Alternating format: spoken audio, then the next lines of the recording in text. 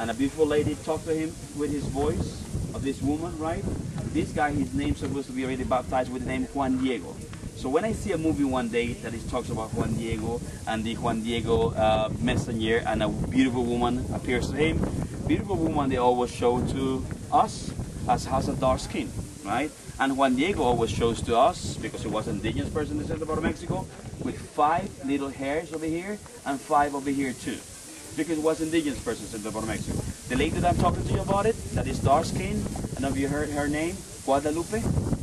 Virgin of Guadalupe, right? So for us, most of the things were obviously the way how the people were right here. Dark skin, right? So all these ideas about fair, blonde, blue eyes and everything obviously was considered like something different in that time for here and maybe other places too. Any question before we go? The place is a religious center. Nobody lives around. I mean, they live around, not on these buildings, right? But obviously people want to wear jade, gold and turquoise and beautiful feathers. So what do you think that was the money that these people might use in those days? What could be used here in Chichen Itza as money? An idea? Gold? Money that grows on trees. What is the money that grows on a tree? Leaves. Money, if you have enough, when you mix that money with that hot water, it makes a delicious beverage. Cocoa beans. Cocoa beans mixed with water, you make a beverage that is called, in Maya language, hot beverage. Hot is called choco, chocolate, chocolatl, tomatl, aguacatl. All those words come from languages in Mexico. It's called tomate in Espanol, or aguacate in Espanol too, what you guys call avocado, right? And tomato is tomato. So all these words are from indigenous words, right? So those are the things that we used to eat right here. And obviously there were things that they brought to us, like potato, papa or patata, right? That's not Spanish. I mean, that's Spanish, it's not Nahuatl or Maya, okay? Let's go. You have a question, let me know, okay? Thank you. Vámonos, this way. Remember, we need to walk a little bit around, right? Cover a few buildings and then you guys are free. Free to change the one.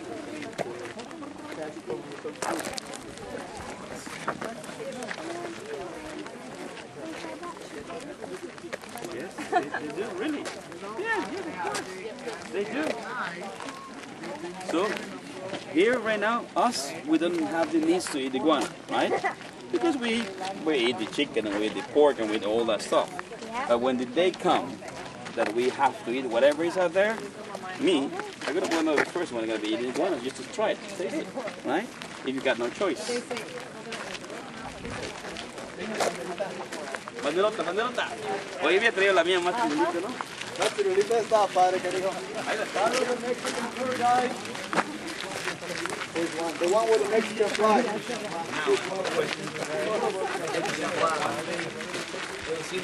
Ahora,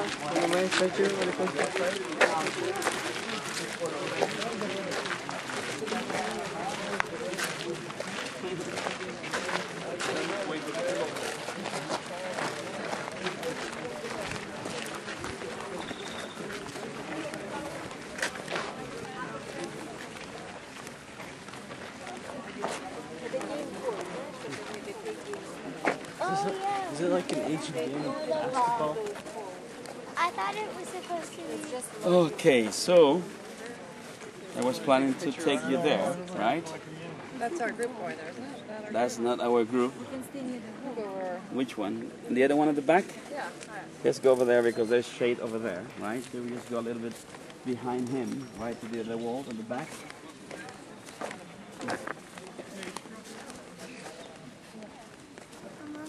I thought they had to play with their Where you saw that one? Good. We climbed the pyramid. Okay, yeah. Very to let you do it. How many people went to cover when you did?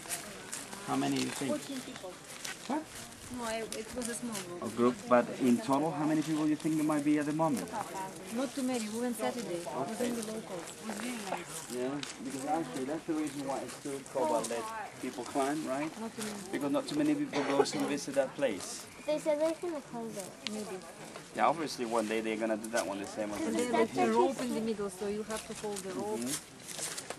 Okay, guys, right here. So, try to be somewhere in the shade. This place where you are like this one, like this ball court, we got 7. So this is actually one of 7, right? So there are 6 more out there. Of the 7, this is the biggest and the most preserved here in Chichen Itza.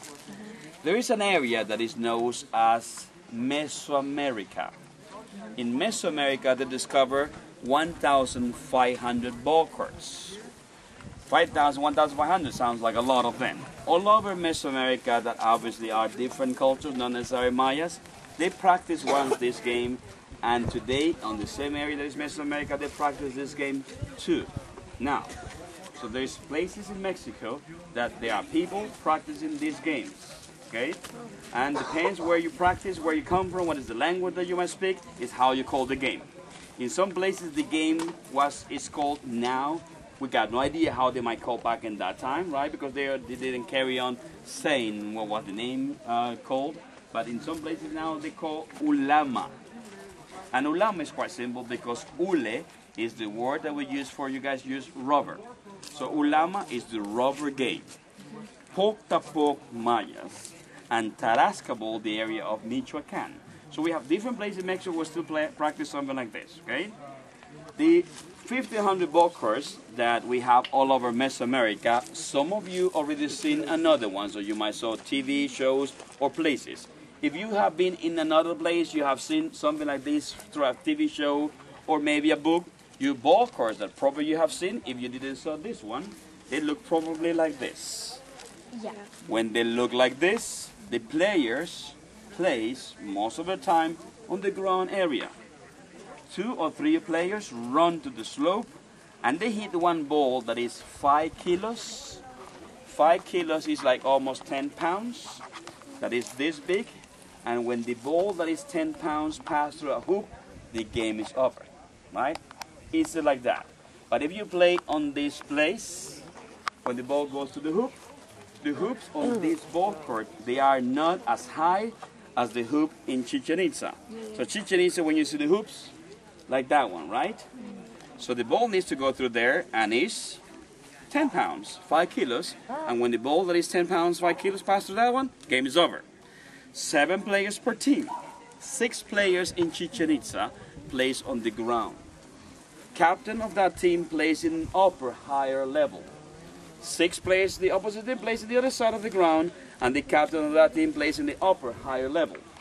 Players pass the ball to each other until they wait, and you should pass the ball to the captain because the captain is the one who's going to be passing the ball to the hoop, and when the captain passes the ball to the hoop, the game is over, right? But no hands allowed. Okay? So they use 3 very important parts of the body covered to hit a 5 pound, and they begin with the most important one, use a lot, belt that cover the hip. Then they also use the elbow, and they also use the shoulder. In some other places, they seem to be using probably even their shoe or one of these foot because they have that one covered. Because the game was not a sport, it was not to entertain the large amounts of Mayas in those days, really. It was a religious game, a ceremonial game. So only real few people was invited. So if you get this invitation home, you show it to me, right? I can see it, just your name, right? And you're welcome, come, right? And you'll be watching the game. Because how many people you guess they might fit to watch the game? Because you need to climb to reach the top of that one, and that used to be the stairways, right? No stairways are done. Do you think maybe 100, 150, probably? Another 150 people climb that wall, and they watch the game from the top too. 6 high priests invited too. Very important, watch the game from that building. One guy with a beard, watch the game from the other end, you will see. It's called Temple of the Beard Man. And the elite, top elite of the best, probably warrior group, clan, watch the game from the Temple of the Jaguars. In front of all these people, right, that many, they play the game that represents a ritual ceremony because this game was played way, way back ago. The first people that ever played this game was the first human beings that was created by these Mayan gods. So the game story begins in a book that is a very ancient book that is called Popol Vuh. When you read Popol Vuh, it's like you're opening one book, right? And you got the same stories of how the gods create everything, and that stories are known today as Genesis. So Popol Vuh is the Genesis, okay? And the Genesis talks about the holy tree of life, a tree that is called Seva, that has 13 branches. So 13 is a number.